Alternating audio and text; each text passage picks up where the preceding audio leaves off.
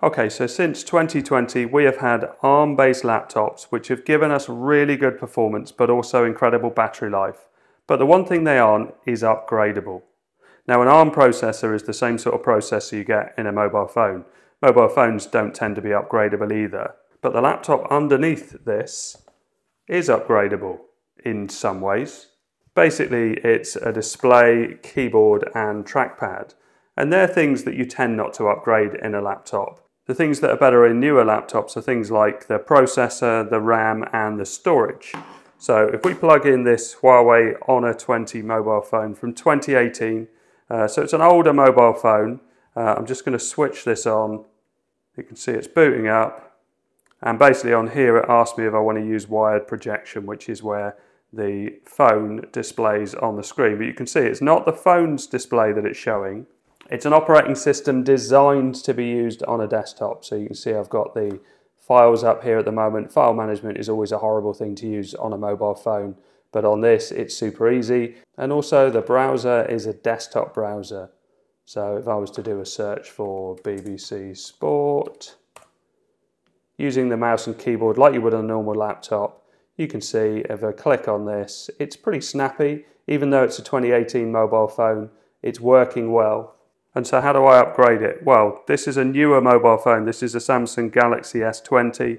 And so if I plug that into the same connection, I have a different desktop interface now. So this is DeX, which has been going for quite a while now, since the Galaxy S8.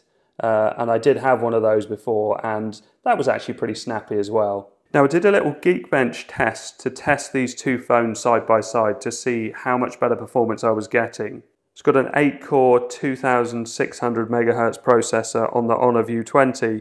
It's gone up to a 2730 MHz 8-core processor on the Galaxy S20. We've gone from 6 GB of RAM to 8 GB of RAM, and it's DDR5 in the Galaxy S20, so faster RAM. Storage is the same, both 128 GB. So it doesn't look like we've improved that much, but when we look at the Geekbench scores, the Galaxy S20 is way faster, 5,338 versus 1,489. There was a workload that didn't work on the Honor View 20, but I have found in my test that it is definitely much faster on lots of things. And that's the CPU and the GPU. So gaming is a lot faster on the S20.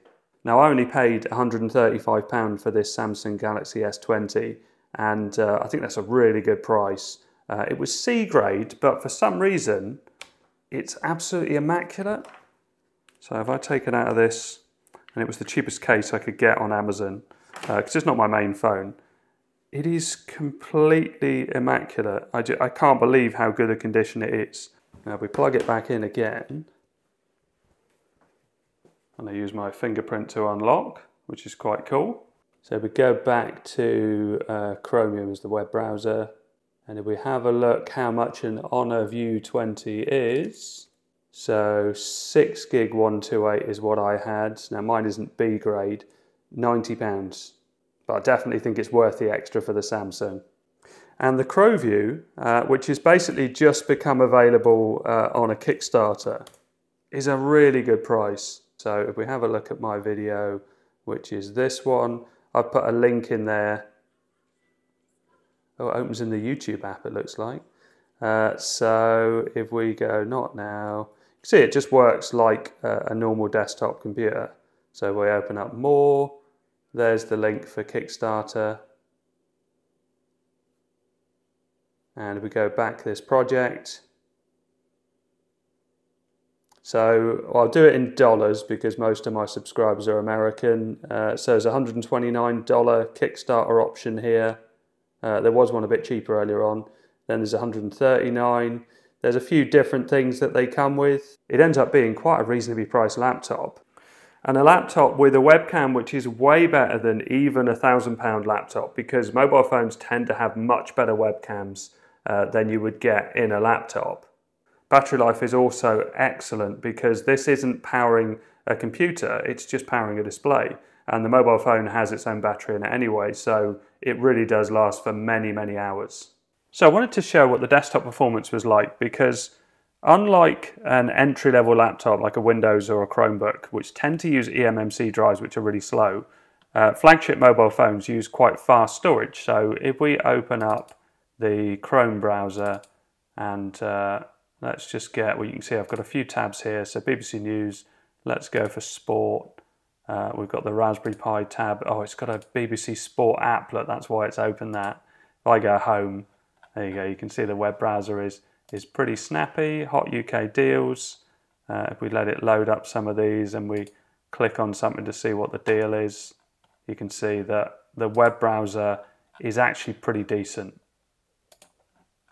and doesn't feel slow at all. If we go, in fact, to all apps, and we launch something like, where's YouTube? Oh, YouTube is on the desktop, is it? Must be in, so if I go down to this, click on this and open YouTube, and we'll just pick a 4K video. So, in fact, I've got some searches here, look. So if I click on that and go to full screen, it copes with it really well. The sound is coming out of the phone speaker at the moment. You can configure it differently, but that's working nicely. If we go to all apps, you can see all the apps that are currently running. So like the BBC Sport app, and I can do full screen and so on. It feels just like a Chromebook really, but it feels faster than the entry level sort of seller on Chromebooks with eMMC drives. It just feels more snappy. And if we click on a story here, so Experience AI, you can see it's really, really nice and fast. If I go to all apps, I put the Gemini AI on here somewhere. Yeah, this one. I don't actually know how this works. I haven't tried this yet. So we've got a microphone here.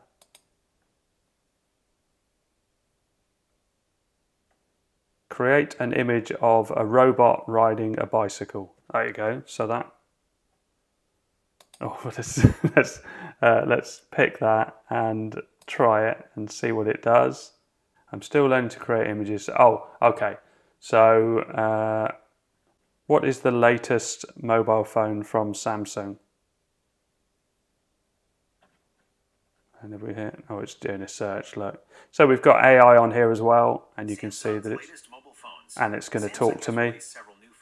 Let's close that down. So we have AI, and of course all the streaming services work because it's Android, so you can have things like Netflix and Amazon Prime and BBC iPlayer and things like that. So let's try a bit of emulation. I've got the PlayStation 2 emulator here, Aether SX2, and I've got Grand Theft Auto San Andreas. And as you can see, it works really nicely, lovely and smooth, and copes with that really well. So let's try a different game. Let's try a bit of FIFA. So we exit out of that and launch FIFA 13. I was playing this 2-player and on a TV through the phone, and it actually was really enjoyable. It worked really well. There was a little bit of lag there, but it was perfectly enjoyable to play. Let's just go straight into a game.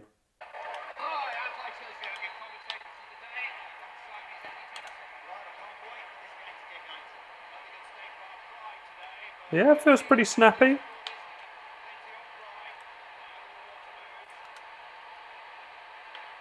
I've just been playing the beta version of FC25. It definitely doesn't look as crisp as that, but the gameplay's still pretty similar. Oh, nearly. Right, let's try a bit of GameCube emulation as well. So let's quit out of that.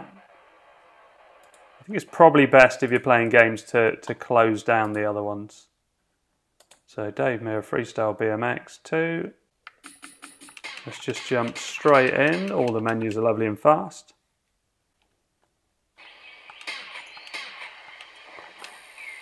Yeah, that's working fine. That looks great. Lovely and smooth. I always think the GameCube does look really nice and crisp. Right, so let's quit out of that. I was reading earlier on that the Google Pixel also has a desktop mode now. So ETA Prime's got a video here. Finally, the Google Pixel 8 Pro gets desktop mode. So there's that, but also the latest Samsung phone. I think Honor still do a desktop mode. There are some others available as well. I did have the Microsoft phone, which had Windows as an operating system, but I don't have that anymore. There you go. So Galaxy S24 Ultra. So they go up to 1 terabyte of storage, 12 gig of RAM, 5,000 milliamp hour battery now, and it's an 8 core, but it goes up to 3.39 gigahertz now. And obviously as new phones come out, then the laptop becomes more upgradable, but these are going to be really expensive. Look at that, the terabyte version, £1,382. So let's see how well Fortnite runs. I haven't changed anything on the settings. The character looks pretty decent, and all the menus and everything seem to work pretty fast. Okay, so here's Fortnite. How does this look? Oh, it looks pretty decent. Yeah, that's pretty good. Now, I haven't got sound, but I'm hoping you get it through the capture device. But I guess I'll find out in a minute. But it'll be good to see what the gameplay is like. Let's just go somewhere fairly busy. Other people are going to go into that tower. Let's try down here out of the way. We can see a chest. And actually there's a gun down here. Let's get that first. Yeah, it's perfectly playable. Have a little drive around while there's no one shooting at me. Yeah, that actually feels absolutely fine. Again, haven't changed any of the settings on that. I need to set up the controller, the sensitivity's a bit full on. Oh, there we go, let's have a look. Oh no, it's only another one of the same, never mind. Yeah, that definitely seems to be working alright. Happy with that. So it's not just mobile phones that you can use with this. Some mini PCs also support display via USB-C. This is a little Mele mini PC I've been sent to test. I've still got the cover on it, but it's been very impressive. It's an N100 processor on it. So this laptop is so upgradable. And if I put Launchbox on here, I've got a few games on here and a few emulators to be able to test in another video. But yeah, I'm super impressed. Anyway, let me know in the comments what you think. There is a link, and I do benefit from the link from the Kickstarter. So just to be fully open about that. But I am really impressed with it, and I've been using it loads, even in the car the other day while I was waiting. Okay, so I hope all this helps. Thanks very much for watching. Please like and subscribe.